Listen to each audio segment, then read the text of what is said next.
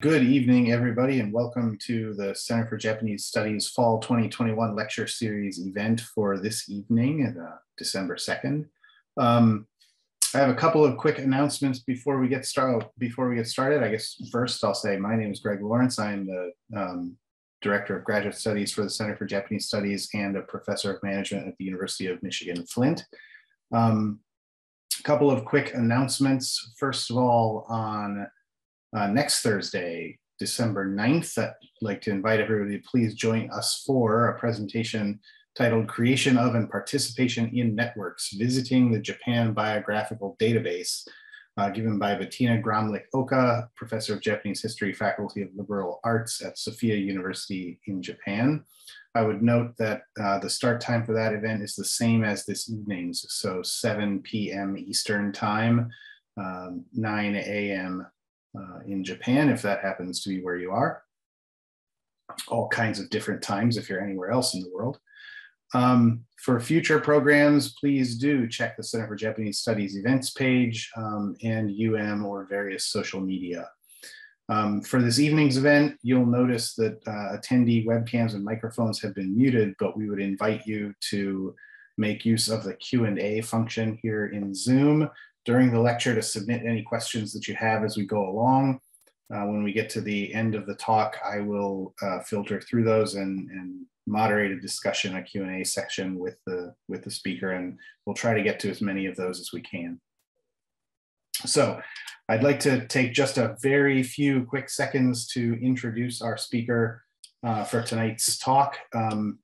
He has a long and varied career in Japan, working in investor relations and corporate communication, and almost finally as Dean of Temple University Japan from 2002 to 2007.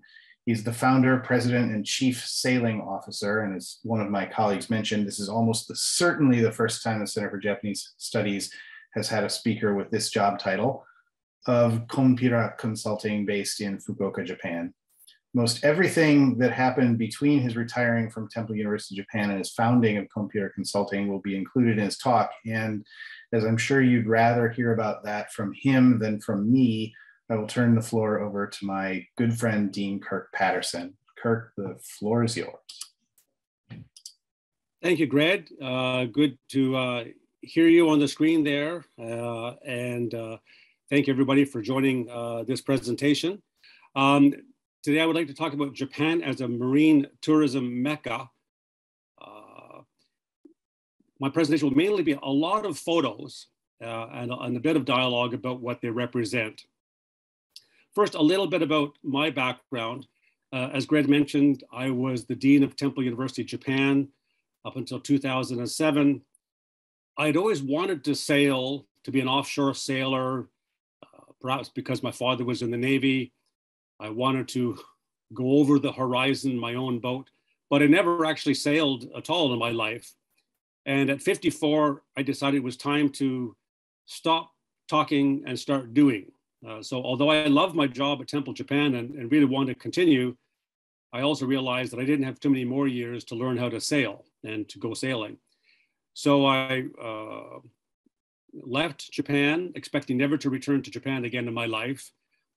And went back to my native home city of Victoria, British Columbia, and bought Silk Purse, a lovely steel boat. This is a photo of me on the day that I purchased Silk Purse.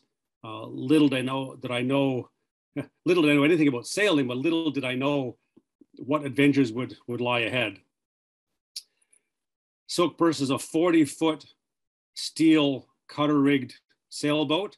The previous owners had her built in Canada and sailed her to the Caribbean, across the Atlantic to the Mediterranean, and back to the Caribbean, had her trucked to British Columbia, where I bought her, and then continued to sail her.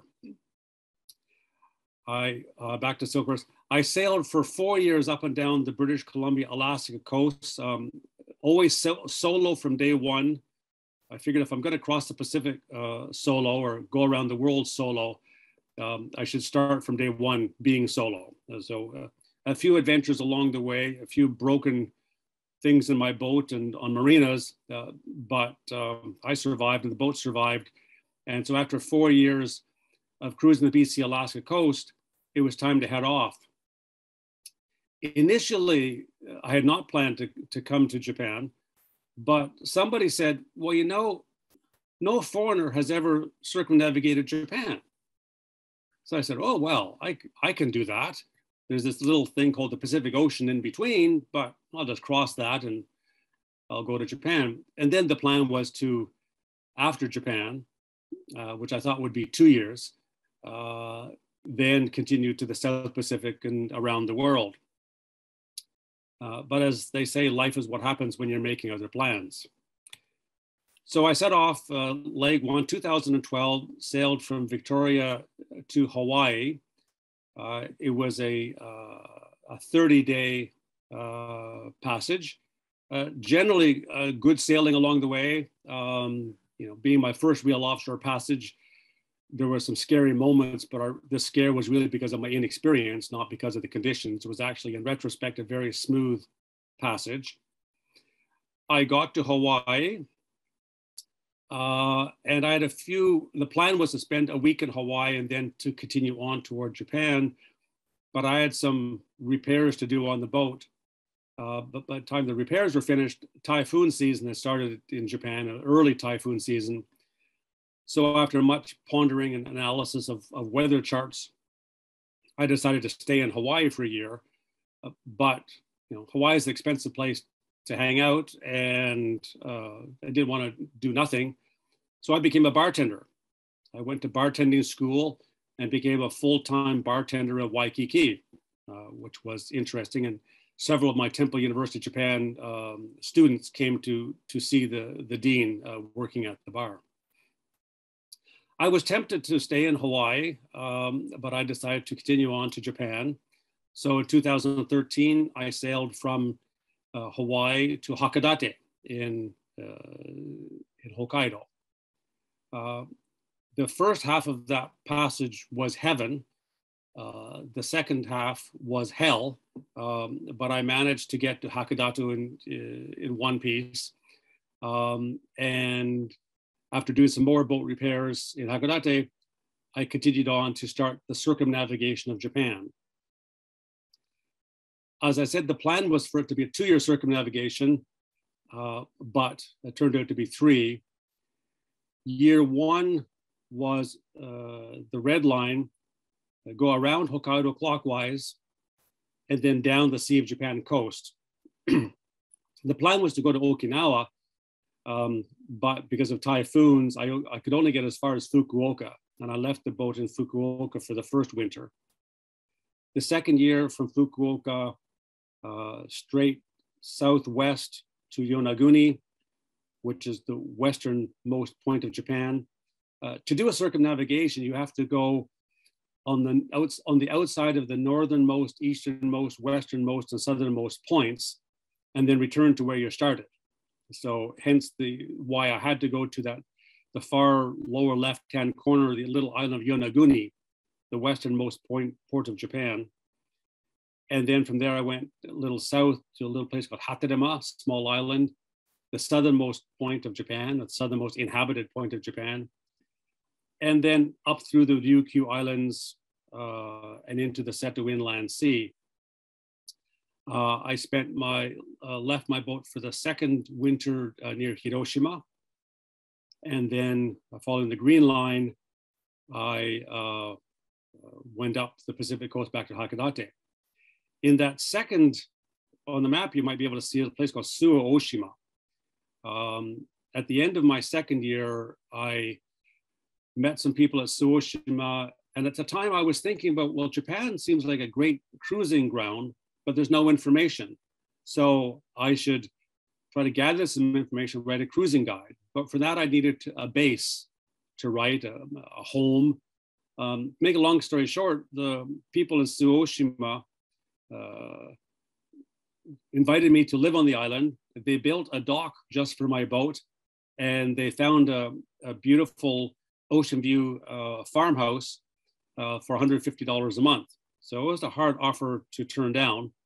So after completing the circumnavigation in year 3, the green line up to Hokkaido, then I returned down the Sea of Japan coast for a second time and into the Seto Inland Sea to start living in Tsuoshima.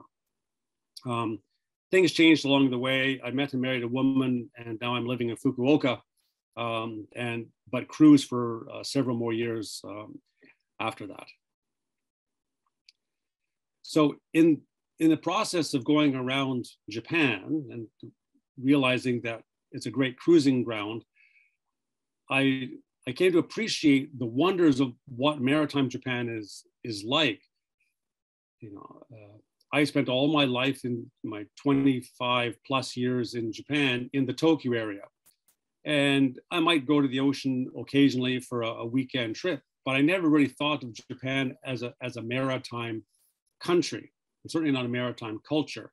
And most Japanese don't actually think of themselves as a maritime culture. But maritime Japan, the Japan that goes along the coast, is a marvelous place. So let me tell you some of the wonders of Japan in summary. This is not complete, but it gives you an idea of why I think maritime Japan is so wonderful. First, the scenery. And the great thing about the scenery is the diversity. You know, you have coral islands in the south, and you have rocky mountain islands in the north, which is not surprising. If you think of the Japan geography, the latitude of northern Japan is about the same latitude as Montreal. And the latitude of southern Japan is about the same latitude as Key West, Florida. So you have the same range of geography as you would in North America. Just as some photos to give you a feel for the wonders of Japanese maritime scenery. This is the island of Hatarama, that southernmost point of Japan. This is the island of Yonaguni, the westernmost point of Japan. And up through the Ryukyu Islands, this is an island called Kakirama, small island, beautiful place. I spent a long time there. Almost got stuck there for many years. The island Amami. I personally think Amami is one of the great unknown gems of Japan. It's a beautiful island and lovely people. So this is a scene in Amami. This is also Amami. Amami. Amami. It's a beautiful island. Highly recommended for anybody who has a chance to travel there. Going further north, the Goto Islands off the west coast of Kyushu are another great, beautiful area. I really enjoyed cruising around there a lot. This is also the Goto Islands. Goto Islands. The Goto Islands. And into the Seto Inland Sea. The Seto Inland Sea is a great cruising ground. It's a bit challenging in terms of lots of shipping traffic, fast currents, high tides, but it's a great cruising area and a great area for a lot of different maritime activities. So this is the island where I lived for a while, Tsuoshima. This was similar to the view that I had for my $150 a month farmhouse. Tsuoshima. This is a small port in the Seto Inland Sea. Then going up the Sea of Japan coast, this is the famous Totori sand dunes. Go up to Hokkaido, very rugged scenery of Hokkaido. Also the northern north coast of Hokkaido, Abashiri. So that gives you a flavor of the diversity of scenery that you get in Japan. The second great thing about Japan is the people. We know the expression omotenashi, the friendly hospitality in Japan. It's evident everywhere in Japan, but particularly along the coast where they don't get a lot of visitors, and they're incredibly hospitable and helpful to visitors. This is the island of Yonaguni. this guy with his grandson made me feel welcome, drove me around the island, invited me into his home to use his bath, etc. This is the island of Kakudama that I mentioned. These two kids on the beach became friends of mine, and we played on the beach with their friends almost every day. Up along the Sea of Japan coast, there's a certain theme about Japanese omotenashi and friendliness and hospitality, perhaps symbolized by this photo and the next few photos. This is a sake brewery. The woman on the left is the president of the sake brewery. The woman on the right is her daughter. I was there to buy a couple of bottles of their sake. It's a famous place for cruisers to stop, actually. But I did consume sake at a few other places around Japan. This is a Tsuoshima. This is on my boat in Tsuoshima. The gentleman to my right, or in the white shirt, sitting to my left in the photo, he was the mayor of Tsuoshima, the gentleman who invited me to live there. These are sailing friends in Kochi, more drinking. These are instant friends I met up on the Sea of Japan coast. We bar hopped around the little town of Ajigasawa and then ended up back on my boat to continue the party. Next day went and talked to the mayor. I'm not sure how that happened, but I ended up advising the mayor on something or other as a result of our drinking session. There's a couple who live in a town that is disappearing. One of the things I learned about Japan that is sad or appreciated is the shrinking population. Japan has about 3,000 municipalities. Only 8 have rising populations. All of the municipalities have shrinking populations, and many towns are dying, completely uninhabited. This couple, a lovely couple, they invited me to their home to use the bath and have dinner with them. They're the youngest residents of the town, the hamlet, and they have told City Hall that they will be literally there to turn off the lights. When all the other residents have left, they'll be there, the last ones there, to basically close the town down. It's a sad reality of life in rural Japan. When you travel around Japan, the fishing industry is very dominant. You tend to moor in fishing ports and get to see what's happening in the fishing industries all around the country. These are sea cucumbers up in Hokkaido. Also in Hokkaido, these are harvesting scallops. That same place in Hama-Onishima where they're harvesting scallops. This gentleman on the left works for the fishing co-op, and he's preparing shucking, turned out to be buckets of scallops. The guy on the right on this photo is my sailing friend, Mr. Sasa, who took me under his wing and educated me on how to sail in Japan, which is quite different in various ways from sailing in most countries. We ended up getting about 3 huge bags of scallops each, so it lasted us for a week of dining. And when cruising around Japan, you really can't, you get a tremendous feel for the history and culture of Japan, and very different from what you see in Kyoto or in most other large cities in Japan. These are just some photos to give you a feel for the history and culture that you see and experience as you're going around the coast. This is the Amakusa area of Western Kyushu. These are utase fishing boats, still actively used for fishing. They were very actively used in the 17th, 18th, 19th centuries. But still, there's about 15 boats that still are actively fishing using the traditional techniques. Again, that's Amakusa area. This is Dejima, which of course is important in Japanese history and Japanese maritime history. Different type of history and culture. Gunkanjima, at one point, had the highest population density in the world.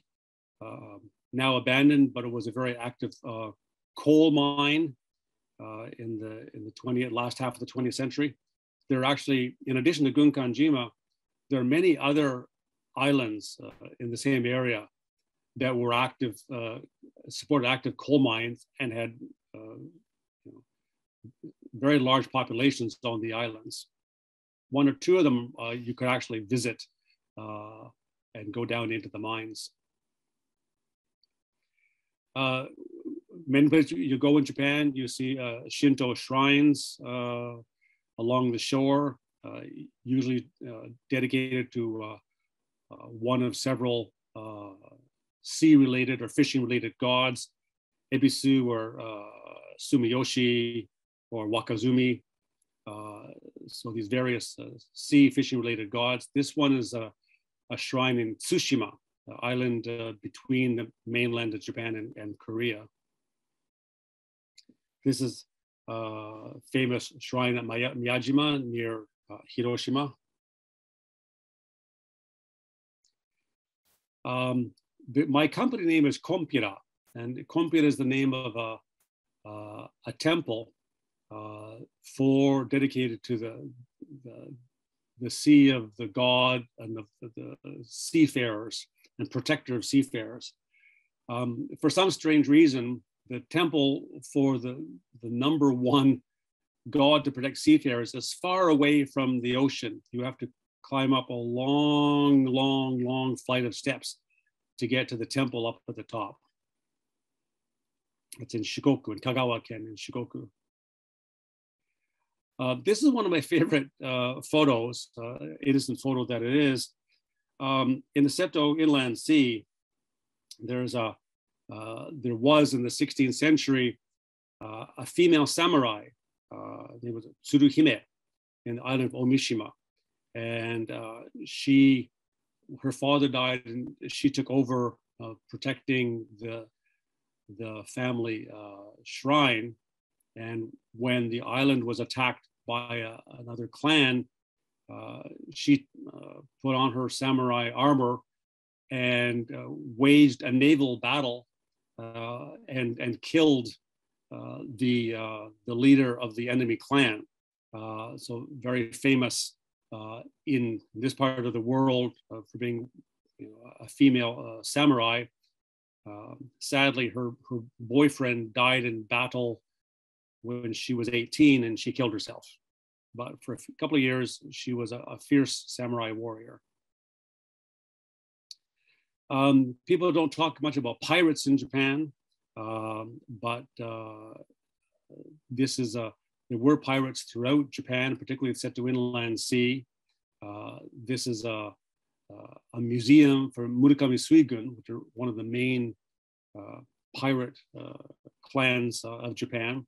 A fascinating history into what the pirates did and how they survived and how they're incorporated into the Japanese state and sort of became the beginning of the Japanese Coast Guard. There's a festival on the island of Yuge in the Seto Inland Sea, and these procession is heading to the ocean where they had a sea purification ceremony.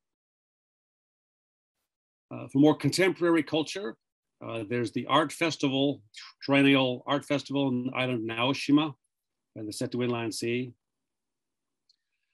On the Sea of Japan, there's a famous place, famous for the Funia boat houses.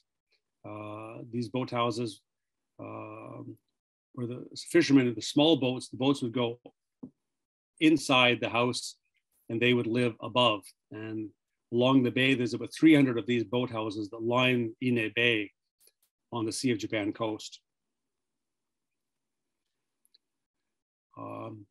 From the 18th to the early 20th century, trading ships called Kitamaya Bune traveled up and down between Osaka and southern Hokkaido, buying and selling as they went up and down the ports, up and down the coast, stopping at various ports along the way. This is a half-size model of a Kitamaya Bunet. This marks the entrance to one of the best natural ports in the Sea of Japan coast. It was mentioned in the ancient chronicles of Japan, Nihon Shoki in the 8th century, and for over 1,000 years, boats would stop here, going up and down the Sea of Japan coast, going to or from Korea. The white building you see is the first wooden Western-style lighthouse ever built in Japan, built in 1865, I think it was. And for a bit of fun, in the island in Sado Gashima, Sado Island, you can ride a tarai bunet for a bit of fun. So that explains how wonderful the Sea of Japan, the Japan coast is, and what a marvelous place it is to travel and explore, and why I think it's a great place for marine tourism. But marine tourism generically is rather vague. What does it mean? How do you do marine tourism? And so there's not a single type of activity or definition for marine tourism, but in general would be taking advantage of activities along the coast. And yet you can do that in many ways. So I'll just describe some of the ways that you can enjoy the wonders of the Japanese maritime environment. The obvious one, especially for me, is cruising. So some photos from cruising. This is my sailboat moored in the island of Kakinoma. As I mentioned, generally when you cruise around Japan, you stay in fishing ports. There's a fishing port called Taisha. Izumo Taisha, famous shrine on the west coast of Japan. This is the fishing port nearest Izumo Taisha. You can also stay what they call sea stations, which are small little mini marinas or docks for visiting boats. This is Hirado, one of my favorite places to stop. Hirado Castle up on the hill. There's a sea station, the Seto Inland Sea. Another one in the Seto Inland Sea. This is near where the Tsuruhime, female samurai statue was. A lot of marinas in Japan. There's about 100 marinas in Japan that offer visitor moorage. There's a lot of random docks. When you travel around, there's docks that you can use. This is at that Shinto shrine in Tsushima. Another random dock in the Seto Inland Sea. And of course, you can anchor in many places. Not many people actually anchor in Japan, one of the unique aspects of cruising Japan, but you can anchor. There's a small boat in the lower center part that you can see there. That same boat moored in the Goto Islands. So if you don't have your own boat, you can, yacht chartering is also a way that one should be able to enjoy marine Japan. This is a charter boat that I chartered several times. It's a New Zealand guy who actually operates this boat. And it's a 55-foot catamaran, great charter boat. I once chartered it for 10 Canadians for a 2-week cruise at Seto Inland Sea. Subsequent tours were planned, but Corona killed those plans. Great charter boat. 2 weeks through the Seto Inland Sea from west to east.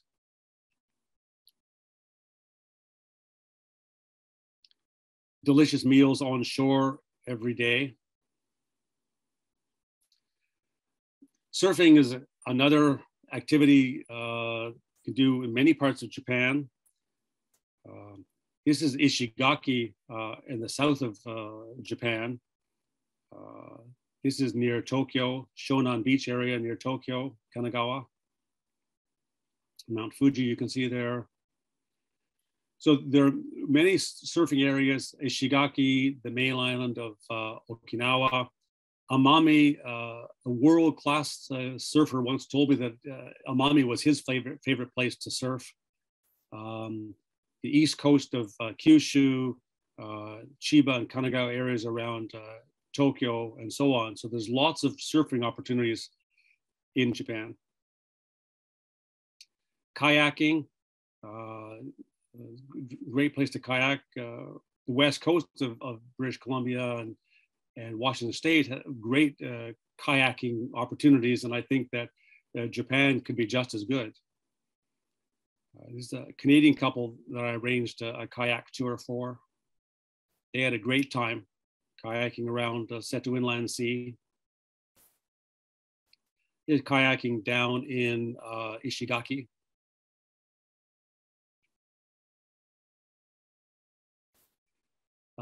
Supping, stand-up paddle boards is also a popular activity. A lot of tourists enjoy. This is down in Okinawa, Ishigaki, also Ishigaki. Diving is yet another marine activity. Is up in northern Kyushu, Goto Islands. This is in Okinawa. So there's lots of great diving spots. A good friend of mine is a diving instructor and tour leader, and he takes diving tours to Seto Inland Sea, all over west coast of Kyushu and all the islands of the Ryukyu chain. Sport fishing. You can do sport fishing really throughout Japan, but Western Japan, a lot of swordfish, Sea of Japan, Pacific Coast, a lot of large tuna, various types of sport fishing. Japanese are almost fanatical about sport fishing. Whenever I sailed around Japan and I pulled into a fishing port, almost inevitably, there'd be several people standing on the breakwater fishing, or on random rocks in the middle of nowhere, there'd be 1 or 2 or 3 fishermen standing on a little rocky islet fishing. They'd be taken there in the morning and they would fish and then be picked up in the end of the day to go back. So really keen fishermen and fishing off breakwater. So another aspect of maritime culture is the cuisine. The food is actually fantastic, of course, and particularly all the seafood. You could eat it, of course. In an earlier photo, I showed the funia, the boat houses where the fishermen kept their boats underneath the house. This isn't a converted funia. It's been converted into an inn with a fabulous seafood restaurant literally at the ocean level. Or you can make Japanese seafood. There are various places that will teach you how to, make sushi or cook Japanese cuisine.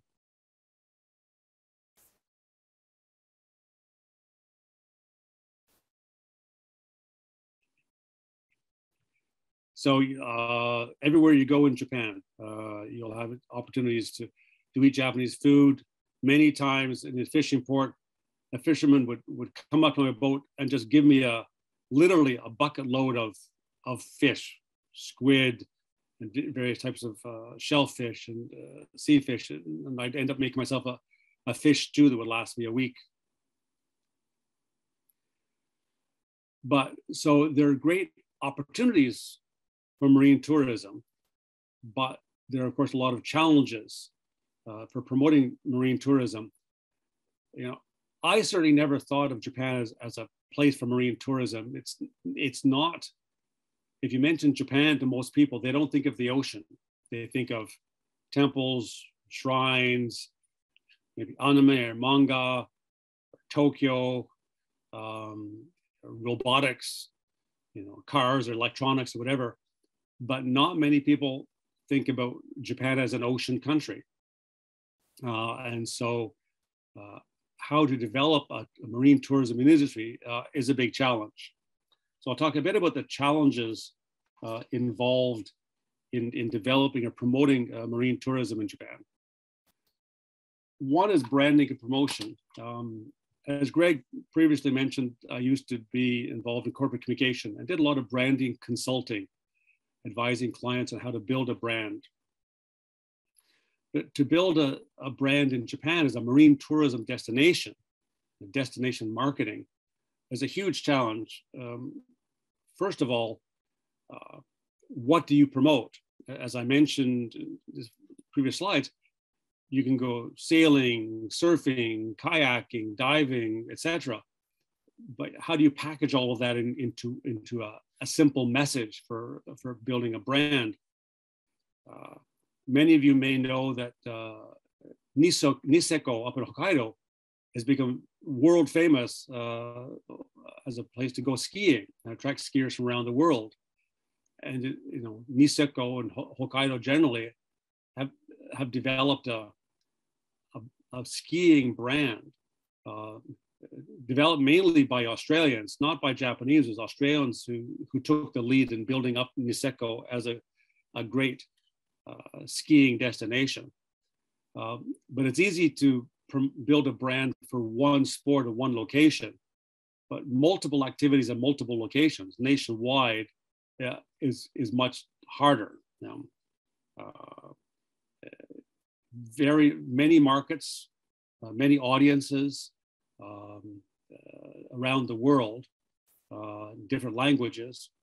And then, well, who's in charge of doing the branding and promotion? Is that a national campaign? Who's going to pay for it? So all the issues around branding and promotion, how do you create a marine tourism brand for Japan, is a huge challenge. It's doable, but there are those branding promotion challenges to be overcome. Perhaps the biggest challenge is that of finding service providers. I introduced various types of activities that you can do along the oceans of Japan, but there are very few service providers, people or companies that provide those services. For example, for supporting cruisers, I'm the only one in all of Japan who actually makes a business out of supporting cruisers. Yacht charters, there are, by Western standards, there's only one or two people, the New Zealand guy that I mentioned and one Japanese guy down in Okinawa, that do what foreigners would consider to be a yacht charter, where you can go out for multiple days, not just for a half day, but for multiple days. One related to the yacht charter, service provider challenge is that in the West, in most countries, you can just rent a boat and go sailing. You can't do that in Japan because you need a Japanese sailing license. So that means you always have to have a skipper to go with you on the charter. And that makes it much more difficult. The charter industry has not really developed at all as a result. For example, there are, in Turkey, there are 10,000 charter boats. For all of Europe, there's about 60,000 charter boats. In Japan, there's 5. So 10,000 in Turkey, 60,000 in all of Europe, and 5 in Japan. And as I said, only 2 of those would actually go out for multi-day charters. So you want a charter, but who's going to take you out on the boat and go sailing? Surfing, there are actually quite a few people surfing instructors and surfing schools and whatever. So that's okay. For kayaking, there is no company that does Western style, kayak tours, multi-day tours where you take your tent and your sleeping bag and you go kayaking for a week or 2. There's nobody in Japan that does that. Similarly, supping, stand-up paddle boards, there's a few that do that, just an hour or 2 rental, but serious sup tourism is not really established in Japan. Diving, there are lots of diving instructors, all local, place by place. So the lack of service providers makes it hard for a foreign tourist to access or participate in the great activities that are possible, that should be possible. Related to the lack of service providers is the lack of English ability.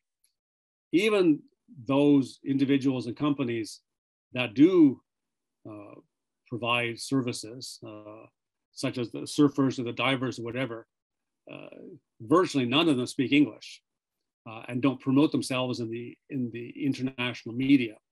So very difficult for a foreign tourist to learn to find out somebody who can give English advice and support for surfing or for diving or whatever. So English ability, as with true as almost everything in Japan, lack of English ability really makes things more difficult. And there are regulatory issues. I mentioned the fact that you need a Japanese license to be able to sail a sailboat. Also, the regulations for registering a boat to be able to carry paying passengers are very strict and make it almost impossible for some sailboats to be registered for handling fee-paying passengers.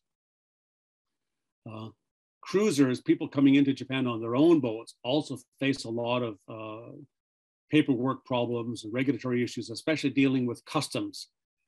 The rules for governing foreign boats go back to 1635. When Japan closed itself off to the outside world in around 1635, they passed, they had issued an edict closing all ports to foreign boats except for Dejima. That law is still in the books. The text for the 1635 edict was put into the 1899 shipping law. That shipping law is still in effect today. So there are no laws or policies to support foreign cruisers. All the laws and policies are related to large commercial ships. So all the laws and policies and procedures that cruisers have to follow are the same ones and the same paperwork that individual cruisers have to follow. So it makes life much more difficult. As part of one of my businesses is handling all the paperwork requirements for cruisers in Japan. There are other regulatory issues as well.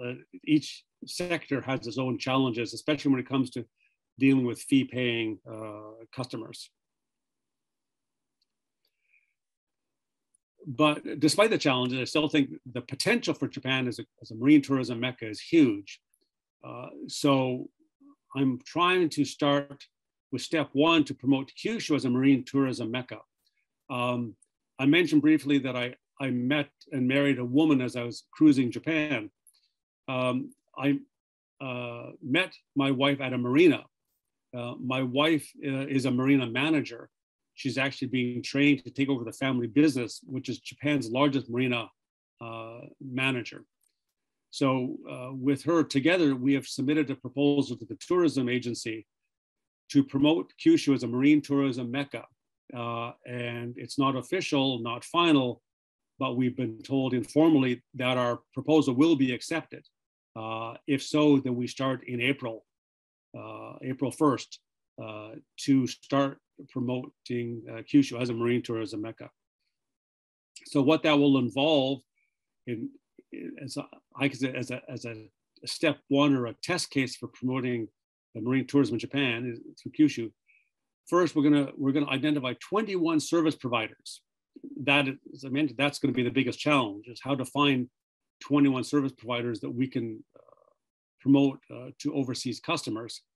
The reason for 21, there's 7 prefectures in Kyushu, so an average of 3 locations or providers per prefecture, that gives us 21.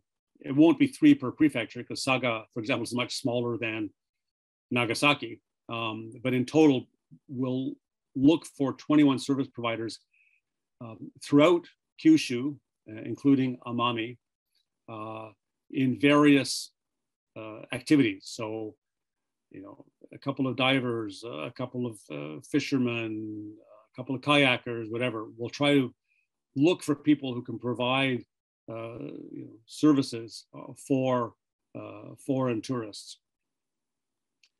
Then with that, we're going to build a Kyushu Marine Tourism website that will extol the virtues of Kyushu, the Kyushu marine environment, so in a way similar to this slide presentation, visually making people appreciate the wonders of the Japanese and specifically the Kyushu marine environment. And then with that, start a branding and promotion campaign with a logo and taglines and advertising. We're already in discussion with History Channel. History Channel is indicated that they're very interested in doing a series on Kyushu marine tourism. We're going to be filming a demo episode in January or February, and if they can get advertisers based on the demo, then we will do a series of Kyushu marine activities for the History Channel that will hopefully be broadcast worldwide. Again, that is not final, and this project is not final, but that's what we're working on. And then with that, we'll lay the foundation for a Kyushu Marine Tourism NPO that will bring in national, regional, prefectural, local government officials, large companies, small companies, individuals, and so on, to try to get a buy-in from all the key players on building Kyushu as a marine tourism destination. Now, as a former branding consultant, I should tell you that the order of these activities drives me crazy. The order should be the reverse. You lay the foundation, you plan out your branding approach and strategy, then you build the website with the service providers that you can find. So this is not the correct way to do it from a professional branding perspective. We initially presented a 3-year proposal to the tourism agency that would go through this step. Steps 4 and 3 would be done in the first year, and then 2 and 1 would be doing the second and third years. But the tourism agency told us that they can't provide a commitment of 3 years of support, and the first year has to have really solid deliverables that they can point to at the end of 1 year and say that good progress has been made. So to satisfy the bureaucratic priorities, this is the order in which we're going to try to promote Kyushu as a marine tourism destination. So that is what we have in mind for Kyushu, and as hopefully step 1 in promoting Japan as a marine tourism destination. With that, I say thank you very much for your attention. Hope that was slightly interesting, informative for you. And this, by the way, is a photo of me just after I completed my 3-year Japan circumnavigation. So thanks for your attention. Look forward to your questions. All right, thank you very much. So we have a few questions in the queue here. The first one is, I'm wondering if you have written or documented your experiences sailing along Japan, or if you have plans to. I think you may have mentioned one of your original goals was to write a book. And noting that the photos themselves would make a lovely book. The initial plan was to write the cruising guide, which is why I settled in Suoshima. But then I said, life is what happens when you're making other plans. I got married, and now I have a 3-year-old daughter. My wife is very busy, so I'm Mr. Mom. So that project has gotten delayed, but I haven't given up. If you go to my website, which is a bit of promotion, www.konpira-consulting.com, or if you just Google Konpira, it will come up probably. I'm writing a series of introductions to my favorite ports, 3 ports per post. I've done now 9 posts of my favorite ports, so 27 ports. And I also did a 6-part series on cruising routes for Japan. So the elements for the cruising guide are on the website now, and eventually they'll all be bundled into a book, be it digital or hopefully paper. So I'm working on it, and I've got other people providing information, but it's a longer term project than I had planned. but it's still in the works. All right. So we have a second question, which I think is kind of a fun one, but one of our attendees asks, "Are you looking for interns?" I might be, actually. If the pandemic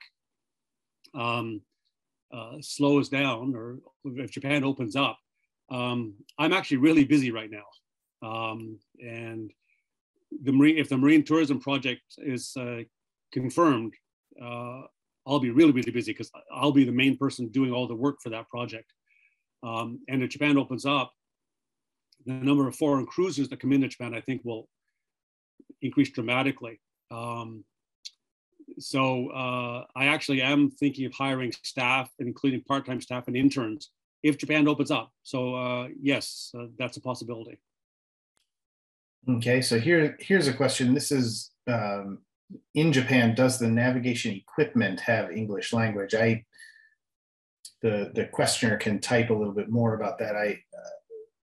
Maybe it's a question about like charts and whatnot, but is there software available for cruisers that would have shipping lane charts and that kind of thing in English, or is it mostly in Japanese?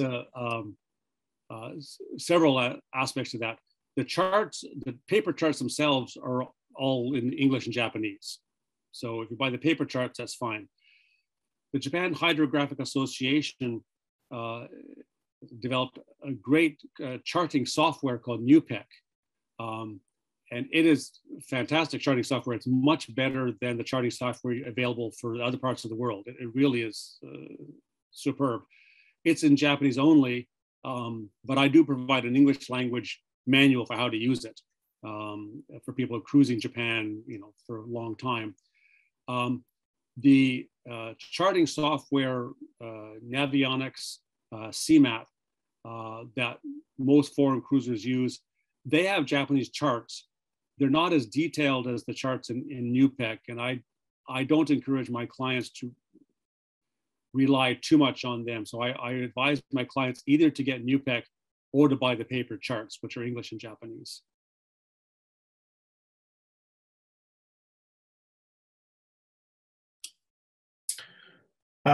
One question, do they honor the American Sailing Association's certificate as a sailing license in Japan? Or I suppose, do you need a separate?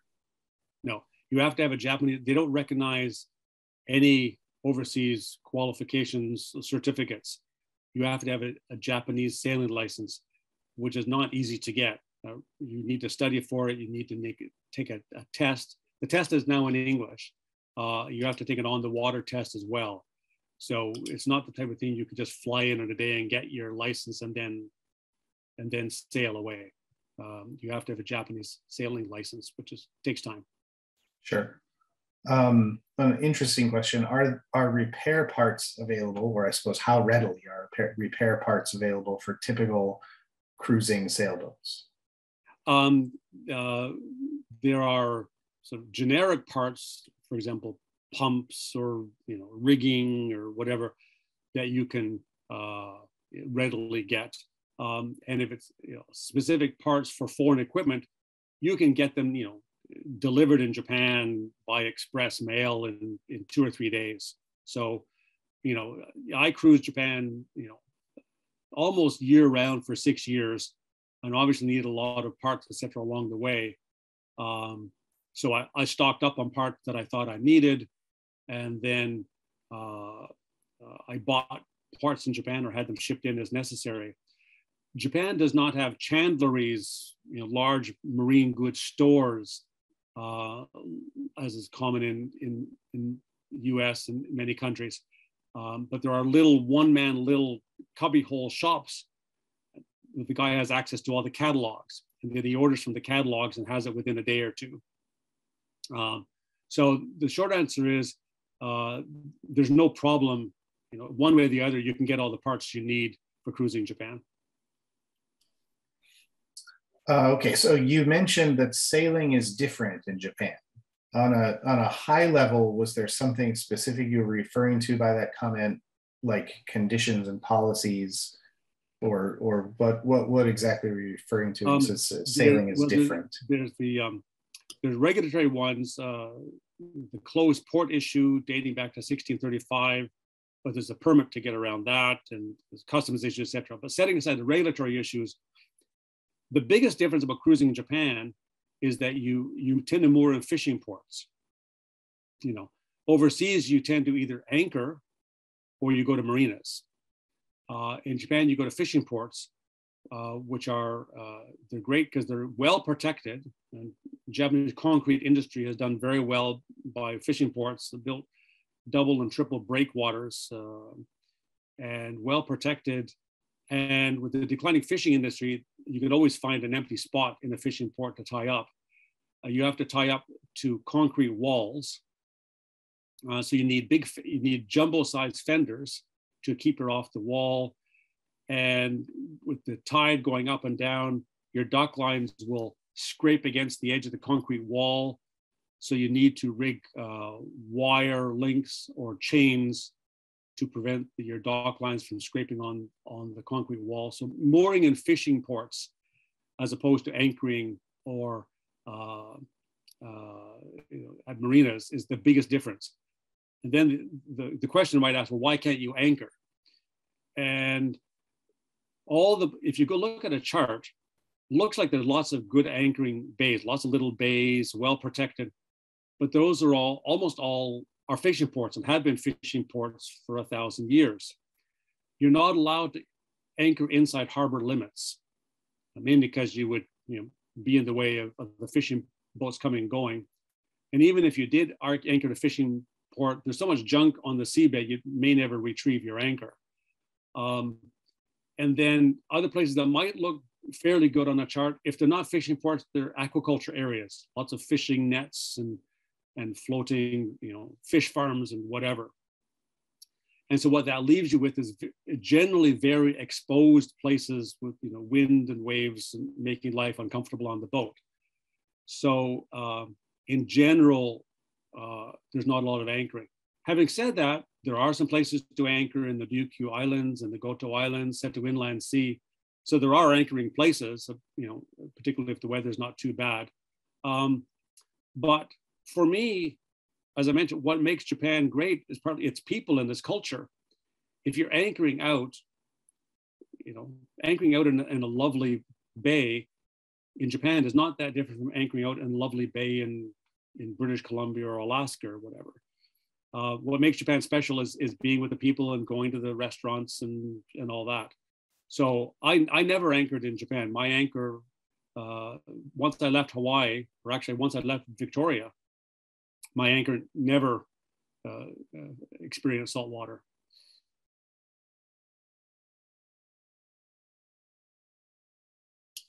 Okay, let's see. Do you have a favorite specific story that happened to you while cruising around Japan? Wow, so many.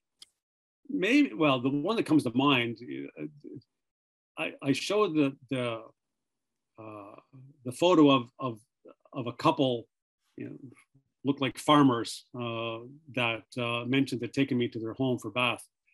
That was a real highlight. I pulled in this little fishing port and I walked around, and the fishing port itself was, almost uninhabited. 90% of the buildings were shuttered, abandoned, whatever. And it was a very sad place. And I was walking along the beach, and there's this woman walking her dog, and I said, "Excuse me, are there any hot spring or public baths here?" And she said, "No, there used to be, but they're all closed now. I'm sorry. Why do you ask?" And I said, "Well, I'm on the sailboat over there, and if there was a bath, I'd like to have a bath, but there's no problem. I can survive without a bath for tonight." And goodbye, sayonara. And I wandered back to my boat. By the time I got back to my boat, there was a car parked out front. The man in the car rolls down the window and says, "My wife says you're looking for a bath. Would you like to come to our home?" So I went off to their home, and I arrived. The bath was drawn, the towels were out. They said "dozo," so I had a lovely bath, and I got out, planned to go home, and they said, "Well, it's just a simple meal, but why don't you join us for dinner?" Went into their little dining area, and it was a feast fit for a king. You know, shellfish and sushi and vegetables, and it was just an amazing feast there. And so I spent time with them and learned their story and learned about their lives in this little community and whatever. It was a great one-day experience. And I sailed down the Sea of Japan coast the second time, and I went back to see them again, and they greeted me as if I was their long lost cousin, and they took me out for a bath and by car far away to a proper hot spring bath, and took me out for dinner and whatever. So I'm still in touch with that couple. It was a very special experience. So one other story, which is also says something about Japanese culture and baths. Japanese sailors, by the way, rank a fishing port in terms of destination by how good and how near the bath is to the fishing port. And I went to Suoshima the first time. I was on my bicycle, and whenever I leave my boat, I put a sign on my boat that says, if there's some problem, please call this number. My phone rang, and the man says, I see you're moored here. You probably want to go use the bath, the public bath, the hot spring, but it's far away to go by bicycle. So feel free to use my car. I'd never seen him, didn't know who he was, but he said, I'll leave the car by your boat with the keys in it. Just leave it there when you come back. So I went to the bath in his car, and I came back, and then he joined me on the boat for beer and sake, and then we went for more beer and sake at his home. And long story short, that's how I got to the point of having the town build the dock for me and finding a home for me to live. It was because of being invited to use the car. So.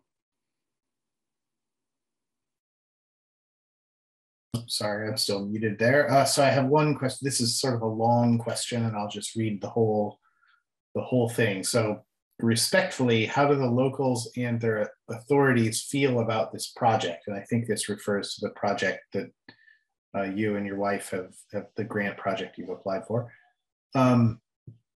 Are they heavily involved? Are there ways and wishes being looked after to be respected and understood and prioritized in this venture? This is coming from the premise that the Japanese people should be placed and kept front and center in things like this. Yes, of course. My wife is Japanese, so it's how this project happened is the tourism agency went to my wife and my wife's company, said, we've got some money available. Would you like to make a proposal? And so my wife talked to me and said, well, what proposal should we come up with? So I developed this proposal for the marine tourism proposal. The question is a good question, and it's probably the most important issue. As I mentioned, the 4 steps of the Kyushu Marine Tourism Project are the reverse of what they should be. So the first step should have been building an MPO, establishing an MPO with all the key players involved. Government officials at different levels, the service providers, people from the fishing ports, the fishing associations, the fishing co-ops, etc., which would be 95% Japanese and Japanese led. So that's how I initially proposed that this project be undertaken, is by establishing an MPO, and I would be an advisor to the MPO, but I was hoping to find a senior Japanese, respected person who would take the lead, and I had a few people in mind, but the tourism agency said that they only fund us for a year. Going through the process of establishing an MPO wasn't viable. So my hope is that by the end of the process, it'll be a Japanese-led project, and I will fade into the background.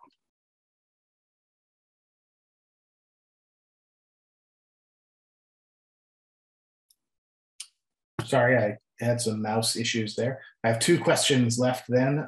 Firstly, is there any wildlife tourism in Japan? Thinking of whale watching tours as you might see in the Pacific Northwest.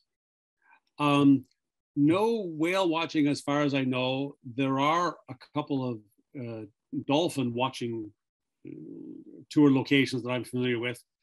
It's actually something I'm actually, when I think of it, it makes me upset. There are no regulations on how close the tour watching boats can get to the dolphins. And so they end up chasing the dolphins and almost running them over so that people can get good photos of the dolphins. So coming from Victoria, where there's very strict rules on how close, the whale watching boats can get to the whales, there's no such rules like that in Japan. So I will definitely not include the dolphin watching tours in my Kyushu website. Both of the dolphin watching sites I'm familiar with are both in Kyushu. I will not include them in the website because I think they mistreat the dolphins. Okay, so I said two more questions, but now there are still two more questions. So one, mooring and fishing ports sounds interesting. In Michigan, there's a significant amount of animosity between motorboats, including fishing boats, and sailors. Do you find the same to be true in Japan? I had heard that was an issue before I came to Japan. I've been told that was the case, but it's much less now. I personally had never had any problems. I've never been told to leave a fishing port, never made to feel unwelcome. The situation is a bit different. The fishing ports near Tokyo, I hear, are problematic. That because they're full, they're crowded, and so you're taking up valuable space. And there's lots of sailboats in Tokyo area, and so on the weekend, you get hundreds of cruising sailboats that go out. And if they moor in the fishing ports, there's no place for the fishing boats to moor. So there's a conflict in the Tokyo area. But on the other hand, there's lots of marinas and sea stations for moorage of sailboats in the Tokyo area. So that's not it. So in general, that is not a problem. It was a problem in the past. It's not a problem now, and particularly because the Japanese fishing industry is dying. And the fishing ports are largely empty, or maybe only half full in most places, a few exceptions. But I would say 80 or 90% of fishing ports have lots of room. And now they're happy to see visitors and come in and spend a bit of money in the store, the restaurants and whatever, and they're happy to see visitors. So I mentioned the fishing port that has a history of over 1,000 years of boats on the Sea of Japan, boats going to and from Korea, etc. They used to have 200 fishing boats, and more than that port now. Port like 50 years ago, they had 200 fishing boats. Now they have 5. So that leaves a lot of room for visiting cruisers. Yeah. All right. So the last question, and I think we'll wrap things up, but discounting. So let's discount Suo Oshima because you end up living there. But beyond that port, about how long did you stay in each port? Where did you stay the longest, and what kept you there longer compared to other places? Well, in general, what kept me the longest in any given place was repairs. Anybody who's a sailor will know that you have to do a lot of repairs. And probably I spent a year in Tokyo because waiting for a new autopilot to arrive from France, but it was in August. Of course, French people don't work in August. So it took a long time to get the autopilot. Nobody wants to work in August. Well, in Tokyo as well, as the heat. So if you set aside waiting for parts or repairs, whatever, places I spent a long time because I wanted to. I mentioned the island of Kakiroma a couple of times, a couple of photos there, and the 2 girls on the beach. I had a sailing friend of mine who lived there, and it was the reason I went there to begin with. And I just became friends with all the people there, and became a member of the community, and got involved in so. And typhoon season was coming, and I kept sort of looking at the calendars. I've got to go. And they say, well, we've got a barbecue in 3 days. We'll stay a little longer. So what would plan to be a 2-night stay turned out to be 3 weeks. And I made such good friends there that I actually ended up going back by plane a couple of times just to visit my friends. So Kakinuma was probably the place that I lingered the longest, because I really wanted to linger and because it was so enjoyable. Mm-hmm. All right. Well, I'd just like to say thanks again for coming to join us today. It's been a really a fascinating story, and I remember personally, I remember watching, on Facebook at the time. We were early Facebook adoptees, I suppose, but watching your travels and just being like, wow, that's just a really cool thing to do, and the insights that you had about Japan and places that you saw that I think most of us, whether American or Japanese, right, don't get to, was really eye-opening. And so I wish you the best of luck, and personally look forward to the end of the pandemic so I can get over there to see you guys again. So great, thanks much. I look forward to seeing you here, Greg. Go out for another great meal like we did last time. Oh yeah, absolutely. So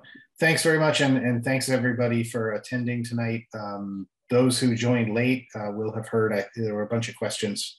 You will have heard that there's a recording of this that will be made available later on, so you can watch and rewatch, and certainly send any questions into CJS that you might want us to forward along, and we'll have those back to you in the near future. So thanks again, everybody, for coming. We will see you all next week for the next talk.